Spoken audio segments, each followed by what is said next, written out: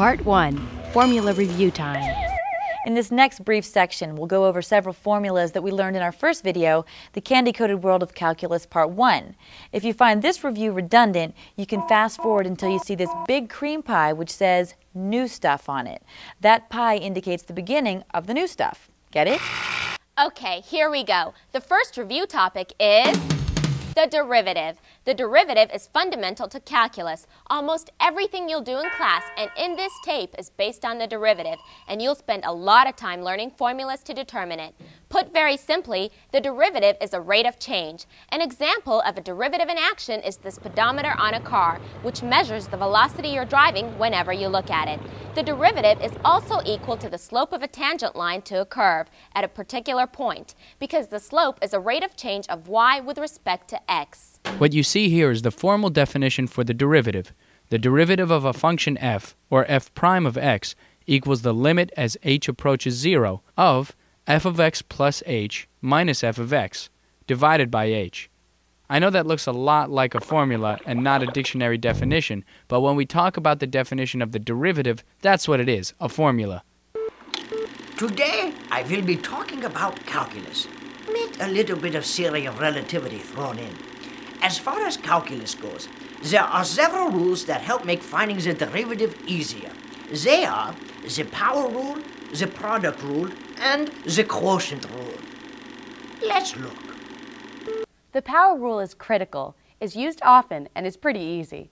It says the derivative of a variable x raised to the power n is n times x raised to the n minus 1 power. You will get so used to using the power rule that you will be reciting it in your sleep. Next, the product rule. The product rule says that the derivative of the product of two functions is the derivative of the first times the second plus the derivative of the second times the first. This looks like a big mess, but all you really need to do is take the derivatives of the two functions you are given and then plug everything in this formula. It's easier than it looks, trust me. Finally, we've got the quotient rule. The quotient rule states that the derivative of a quotient of two functions is the derivative of the numerator times the denominator, minus the derivative of the denominator times the numerator, all divided by the denominator squared. Again, this looks like a worse mess than the product rule, but really, all you need to do is find the derivatives of the two functions you are given, and then plug everything into this formula. All of these rules can be found in the insert cards that came with your video. Well, there are also two funky rules for finding some oddball derivatives that you will need to know for class at some point. The first oddball rule was about E. E is magic number.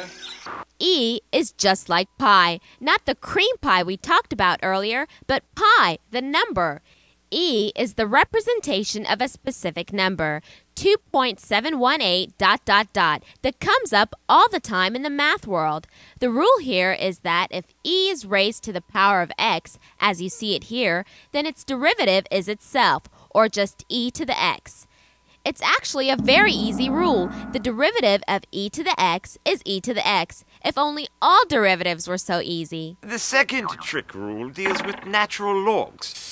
The natural log rule states that if f of x equals the natural log of x, then its derivative, or f prime of x, is just 1 over x.